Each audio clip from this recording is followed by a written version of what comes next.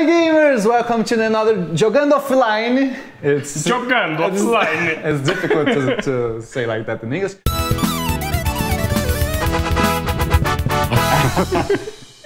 Hi gamers! Welcome to Jogando offline, and this is an interview with Eric Lang.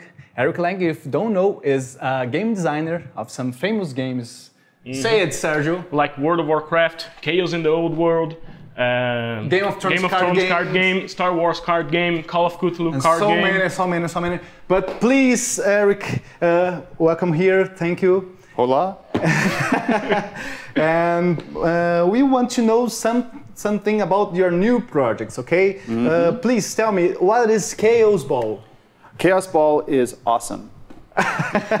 You want more? I'm sure. You want more? No. A little bit more. Kaos Ball is a bloody fantasy sports game with ogres and vampires and Amazons, and where it's a brand new sport made up to be part rugby, part Unreal Tournament, part gladiatorial combat, where you grab the ball and try to score points and stay alive as long as you can over 4 periods. Okay, it resembled me like a Blood Bowl, but it's not like Blood Bowl. It's only in the sense that it is a fantasy sports game.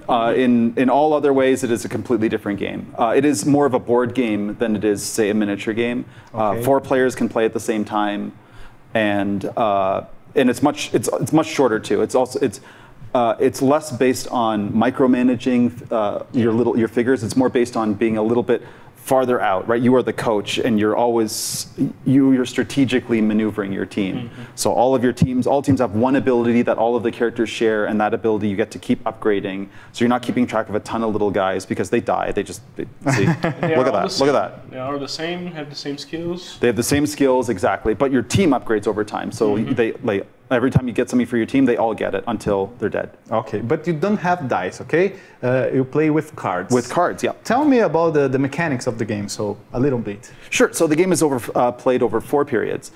Each period, there's a really nice board that we would show if we had it. Okay, you can show just like here. So, under there. That's just a score sheet. It's huge. It's a big, huge, man. Big board, look at that. So this is what we call the cross field. So each round, each period, you guys are going to set up your guys. My ogres here, right? You have bruisers and you have runners.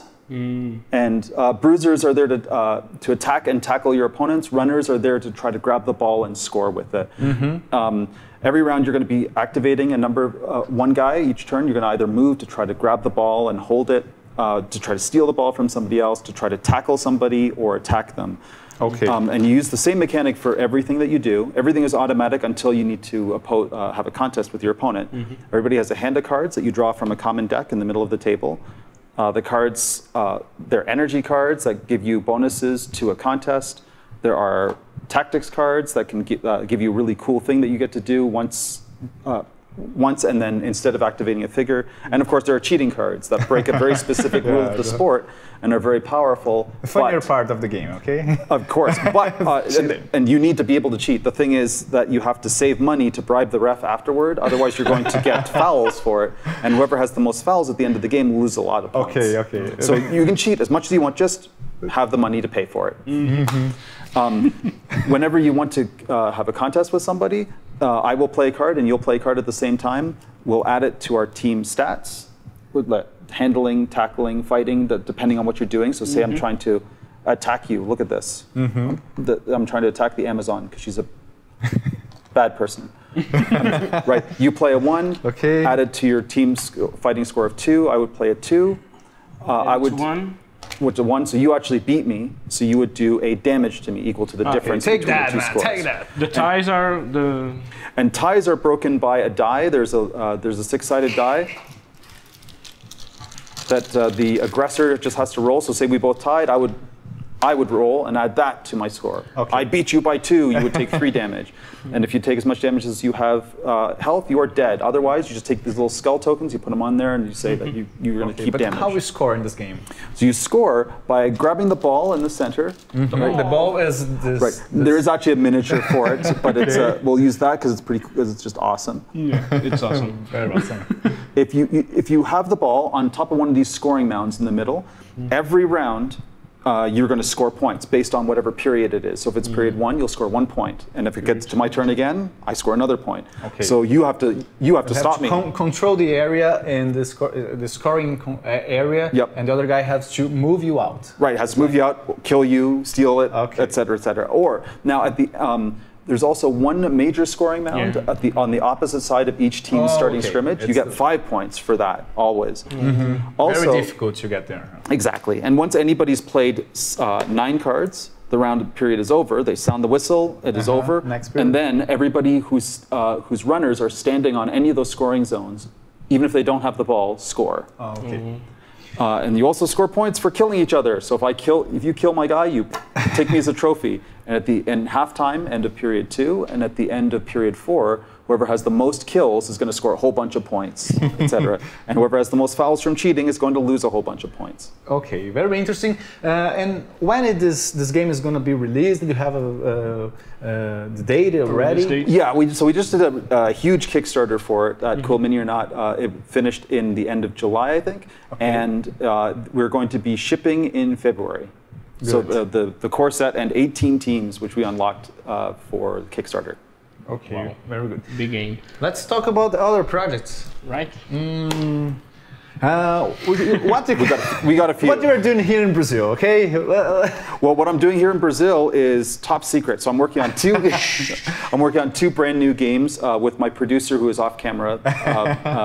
2 big epic board games that are going to be like this in size. Nice. They won't be ready for a long time, though. These things take many months. We know. Okay, no problem. But about the project, you can talk to us. I know it's Generation Hex. Generation Hex. Is the name? Yeah, Generation Hex is based off of a comic called Finding Gossamer by a studio called Third World Studios. It's a cute as a button little comic with about a little boy with autism who finds out who's really good at math and finds out he can do magic with it. Okay. And so the game is about you are playing wizards in that. You can show something about the game? I will try. I know it's in prototype. This is, un prototipo. So you have these little boards. Everybody's going to have their own little boards that are action boards that are, what you're trying to do is you're trying to complete assignments, which are going to be cards in the middle that are going to be worth points for you. And you have to gather willpower or crystals in order to cast spells or complete items. Okay. And the cool thing about the game is that there are tiles that come up in the middle that you use to complete your board, and these are the actions that you get to take. And as you chain them together, you see they have these little connectors on them. When you take an action, you get that action plus anything that it's chained next to. So you build up a little engine of actions that in order to generate lots of will and power, and then you get these cards that give you prestige, and they also combo with each other. Very nice. So it's like a 30-minute game, plays up to 4 players. Good.